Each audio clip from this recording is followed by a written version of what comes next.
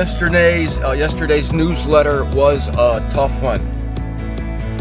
It was called Sex with the Devil. There are many people today having sex with the devil. Who are they? They are people who claim to be worshiping the true God and the true Christ, but they are actually worshiping a false God and a false Christ.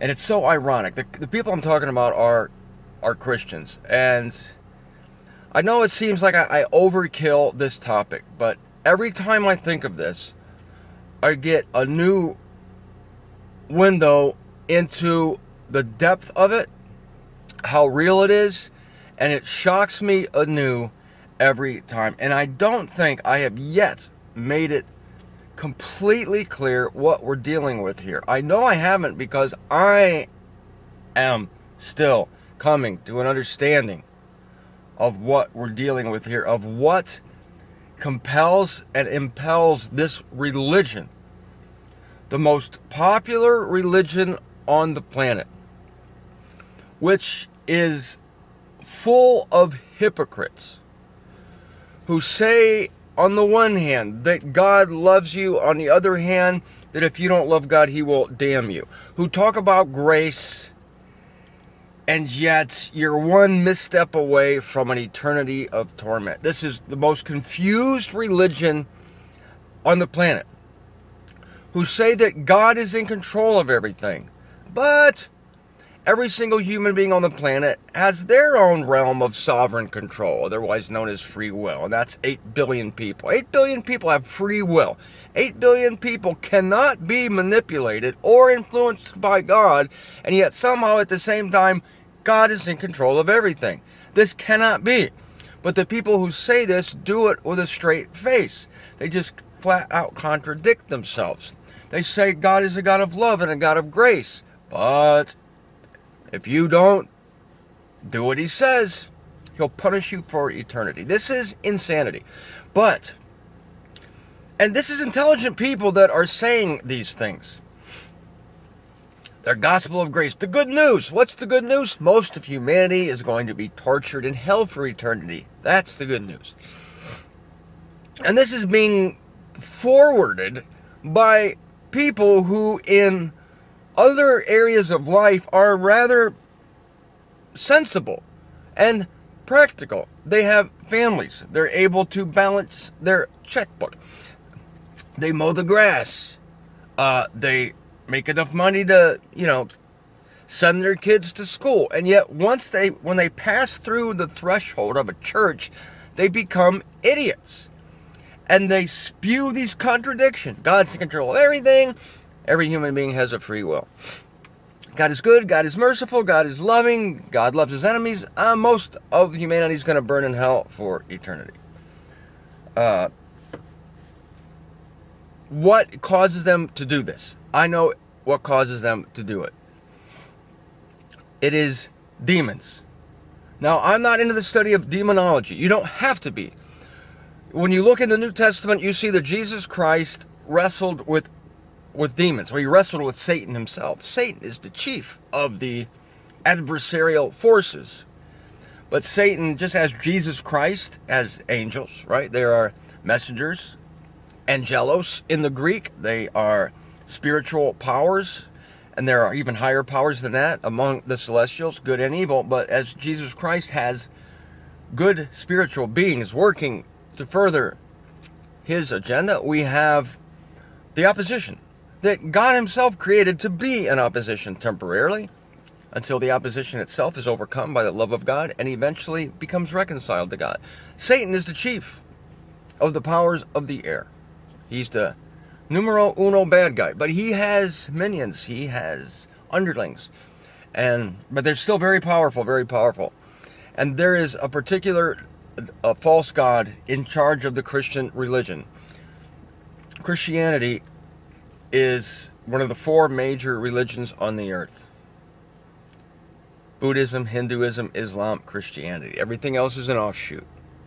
Each religion has a false god in charge of it, because the object of religions is to get people involved in doing things for God so that they don't realize what God has done for them. That is religion in a nutshell. Get people busy doing things for God and assuming that they have to do things for God, to get them so distracted that they don't realize what God has done for them through Christ. Christ is the end of all religion. Satan doesn't like that. Satan cannot change the cross. I know I've said all this before, but I just have new insight into it. I'm going to get to it. If you read my newsletter yesterday, you'll find that out. Satan cannot stop the cross. The cross happened. He can lie about it, and that he's the father of lies. I'm going to go to John chapter 8. Satan is the father of lies. And so he has built up religions, and he has made them very easy to join. He has made them very appealing, very popular, very fun. And in these religions, you get to work to be self-righteous. You have things to do. You have rituals. You have ceremonies. People love that shit. You can do it all day long. On Wednesday night, Sunday, so busy, so busy. In the meantime, you can't see what Christ has accomplished on the cross, which is the salvation of the entire world. You can't see the fact that God is sovereign over his universe, because the Christians over here are telling you that you're sovereign over your little universe, your little self. You have a sovereign realm and nobody can get to it, not even God, because he gave you a free will. So now he's helpless to do anything with you. That's what they tell you. It's all a mess. All to avoid looking at the truth. The truth is right over here. Just look over here. No, Satan doesn't want you to look over there. Satan wants you to get busy over here. Satan has many, many things for you to do, and all these religions, especially the Christian religion, they keep you distracted. My example is always the Hope Diamond at the Natural History Museum in Washington, D.C. Here's the Hope Diamond. It's great, but Satan doesn't want you to see the Hope Diamond, so he's handing out free coupons to go to the Air and Space Museum, where the Hope Diamond isn't. See, he's distracting, and he's going to lie the hell out of it. Lie the hell out of it. And so, these demons are real. Ladies and gentlemen, the false gods, there are false gods. Paul says in 1 Corinthians 8:6 it is, there are many that are termed gods. Yet for us, there's one God. But there are many that are termed gods. There are many small g gods in the universe. The false gods that the Israelites worshipped in the old days, they were real. They were not figments of the Israelite imagination. Okay? Real, powerful beings. And they, real, powerful beings. And they have influence over people on the earth. In fact, they have organized humanity into these giant religions. They have done it. The demons have done it. They have organized Christianity. They have organized human beings, the mass of humanity, actually, who are involved in religions. They are worshiping demons. They don't realize it, because the demon, whatever demon runs Christianity, and I believe it is Baal Peor. Baal Peor was the actual name of a false god in Canaan when the Israelites went into Canaan. And I'll give you some details on that later. If you want to know, go to my newsletter. Go to martinzender.com. Go to my newsletter, ZWTF. You can find the archives on the left side of the page. Go to ZWTF archives. That's what I'm saying. Yeah, and then go to the article titled Sex with the Devil. It's so ironic that the Christian religion, all religions really, they're on morality. That's all they care about. You have to be moral. You have to be a good person. And you have to concentrate on your morality to be acceptable to God. That is one of the main lies of every religion. Every religion has that lie in it. Buddhism, yes, you have to be calm. You have to meditate, concentrate. Hinduism, I don't know what the hell you do there. You sidestep cows. Islam, God, you have to pray to Mecca 3 times a day. You have to do many, many, many things in Islam. Christianity, the same thing. And they are on morality campaigns. They're always trying to get you to clean up yourself. It's all focused on yourself, concentrated on yourself. And the main thing is sex. Christianity hates sex. And sex is evil. Sex is evil. They say. It's not. It's the greatest thing invented by God for the pleasure of humanity. Oh, no, not according to Christians. No, you can't have sex here. You can't have sex there. You can't do this. You can't look at porn. You can't what? You can't look at porn. You can't masturbate. You can't look at a woman. You can't do anything. All this nonsense. And it's interesting because the false god Baal Peor, back in Numbers, it's in the book of Numbers, I think chapter 15. Oh, the Israelites went crazy over this god, because this god Baal Peor actually set up prostitutes. And men would come into association with that false god through intercourse with the prostitutes. The irony here is that, see, Satan changes his operations to accord with God's new moves. Any new move of God, Satan's like counteracting it. It's like a chessboard. You're going to move your knight, now you're going to move your queen. Now you're going to move the pawn, now you're going to move this. So now sex is still the obsession of Baal Peor, who is, I believe, the god of Christianity. Only now, instead of indulging sex, instead of like, hey, have sex with this prostitute in order to unite yourself, to join yourself with me, Baal Peor, the false god, now it's a battle against sex. But the result is the same. The result is distraction from God. It led people away from God. In the old days, you led them away from God by the women opening their legs, having sex with them, and it brought you into some spiritual union with Baal Peor. It's called Baal Peor because of the region it was in. There was a mountain called Peor in Canaan, and this god operated in that area. But the gods, small g gods, they're not limited to a certain geographical location. Oh no. No. They get around. So now the obsession is to drive sex out. Now the obsession is to clean up sex or whatever. It doesn't matter. This is the diabolical genius of these false gods. The result is the same in that people are distracted. They're concentrating on sex, and the Hope Diamond's over here. The Hope Diamond's over here. Christ is over here. What he did is over here. They don't know that because they're too busy cleaning up your life, trying to clean up their life, make themselves presentable to God. Somebody didn't tell them that Jesus Christ saved sinners, that Jesus Christ saved helpless people, that Jesus Christ saves wretches, and you don't clean yourself up to come to Jesus. So it's all deception, it's all an illusion, it's all a delusion, but it's so amazing.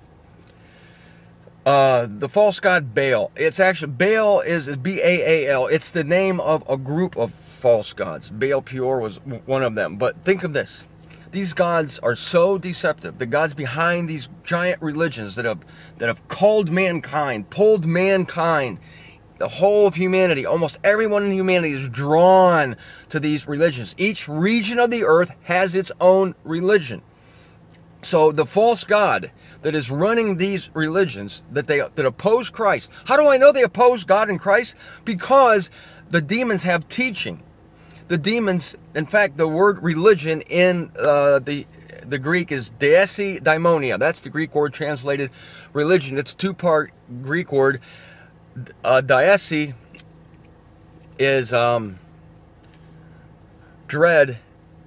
Daimonia is demonism. It's dread demonism. But the word for demon, daimonia, is the same root word for teach. So the demons teach, and they infect humanity with false teachings about God. Eternal torment, false teaching about God. That you have to pray to Mecca 3 times a day, and that God's angry, thunder and lightning. Of course, false message about God. That you have a human free will, and it's up to you to save yourself. It's false teaching. False teaching. Yet these teachings infect humanity via the demons, the false gods, the small g gods, but they're powerful. They're powerful as hell, and they're ugly. But this is the opposite of the Wizard of Oz. In the Wizard of Oz, you had a kindly old man back behind the curtain who presented a scary face. I am the great and powerful Oz. Big, scary fire. It's the opposite with religion. It's a kindly, gentle, nice face that you see. That's the first thing you see. Behind the curtain is the biggest, ugliest, reptilian demon you've ever seen. The demons running these religions are huge, they're powerful, they're ugly, they're dripping, they're fanged, they're clawed, they're scaled. They are the ugliest thing, but on the front you see, welcome to our church. We want you to love Jesus. We need you to watch the nursery Wednesday night. Father Jim, Pastor Bob will have a prayer service. All this nice. Oh, come join our church. We're a church. We teach grace. We have a new worship team. We have a wonderful new ministry. That's the outside. But behind the curtain, running the controls is a giant hairy demon. And I believe that demon is Baal Peor, an actual false god. Actual. I mean, this is a nightmare, what I'm telling you. I mean, it sounds, I'm making it sound funny or whatever. I don't mean to be doing that, honestly. This is a nightmare, and this has been burdening me. Might be the reason I've been sick. I don't know. I'm burdened by the fact that religion is so powerful, and it's so opposed to the true God in Christ. Here's how insidious it is that this goddamn demon, Baal Peor, actually presents himself when you walk into the city of Oz, i.e. the Christian church. When you walk in there, instead of seeing the big green face, I'm the great and powerful, you see the nice, oh, it's a beautiful church, it was just remodeled, you smell the fresh smell of paint, the carpet is new, they have a new gymnasium over here. But this God, this false God, has actually taken the name of God in Christ. Yes, taken the name. This is idolatry at its most hideous.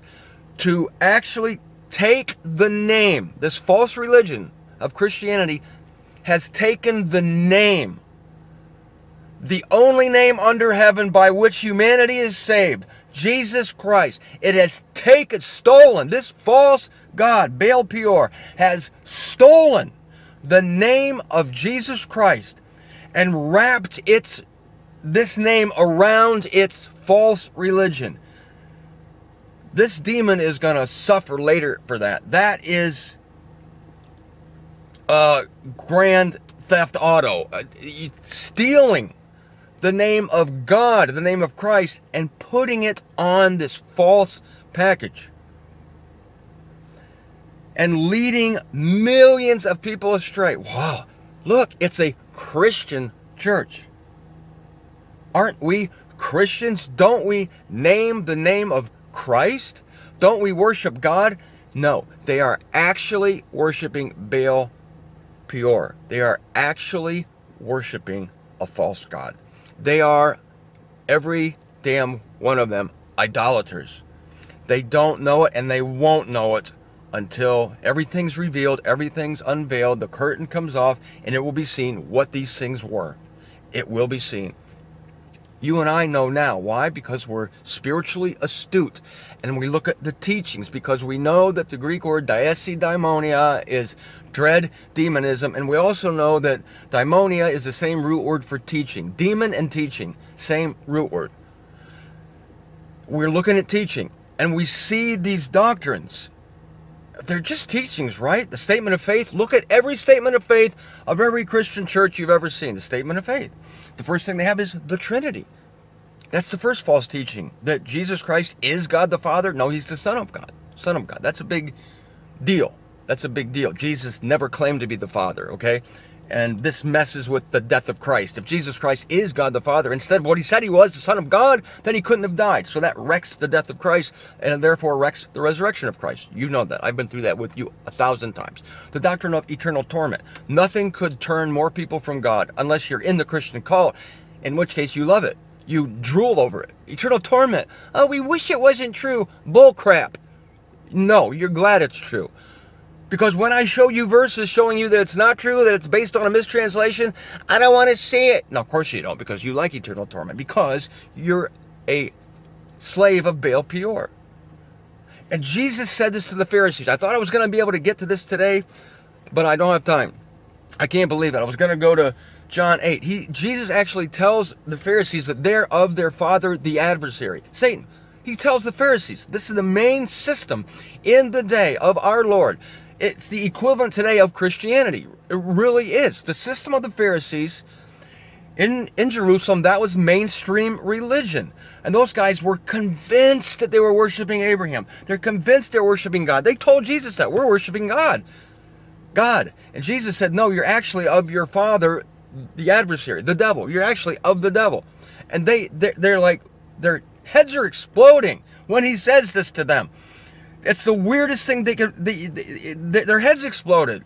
Nothing could have been stranger to their ears than to hear that they are worshiping Satan. So you think it's a strange thing that I'm telling you. The Christians think they're worshiping God in Christ, but they're actually worshiping Baal Peor. They're actually worshiping a demon. They're actually worshiping a small g the small g God. Christianity is worshiping a small g God who is disguising himself as the real God and the real Christ. This answers everything. This answers 2 Corinthians chapter 11. Paul talks about a different Jesus, right? This is not the Jesus that we're worshiping. We're worshiping the Jesus who's successful. We're worshiping the Jesus Christ who saved the world, who came into the world to save sinners, 1 Timothy 1:16, and actually did it. That's the Jesus we're worshiping. They're worshiping a failure. They're worshiping a Jesus who's hanging on the cross. I hope people like me. I'm going through a hell of a lot here. Sorry, Jesus. The result is most of humanity's going to die. But I wanted to save them all. Well, maybe if you'd had an extra hour on the cross, 6 hours wasn't enough. Maybe a few more thorns would have done it. Maybe a few extra lashes with the whip. You know, if they only would have spit on you more, maybe you could have gotten more people. What a waste of 6 hours. Yeah, what a waste of 6 hours. That is the shit teaching going out from Christianity.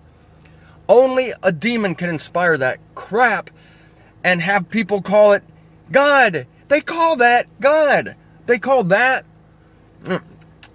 loser of a savior, they call him Jesus. And they call the God who gave away his free will to every human being on the planet, they call him God. But it's not. It's Baal Peor. They're worshiping a false God. When the curtain comes open and they see who they worship their entire life, they're gonna be, that's where the weeping and gnashing of teeth comes in. Christians, that's where it comes in. That's where the fury and indignation that is paid to those, as Paul talks about in Romans chapter 2, at the great white throne, when all is revealed and the truth comes out and they see the whole time. How do you think it's going to happen where Jesus says, many will say to me in that day, Lord, Lord, didn't we do this in your name? Didn't we do wonderful deeds? Didn't we do mighty miracles in your name? In your name. Get it? In your name. Get it? That name has been stolen by Baal. Stolen by a false god. Jesus will say, depart from me, workers of lawlessness. I never knew you. I never knew you. How could that possibly happen? Because they never knew him.